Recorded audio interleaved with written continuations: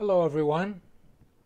Microsoft Windows has put a recent update here on Windows 10, and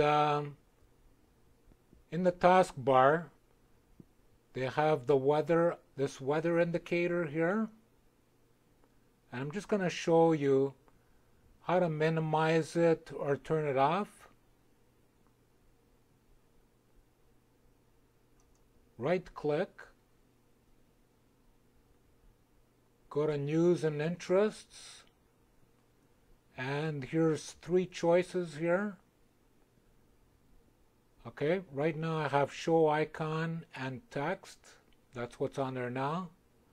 Show Icon Only, and you can turn it off. I like Show Icon Only. That kind of minimizes it. And it's a nice little thing. Here it is on the bottom here. A little smaller. And it's nice to have just, just in case you want to know the weather. You click on it, and there's your weather. Now you know what's happening outside.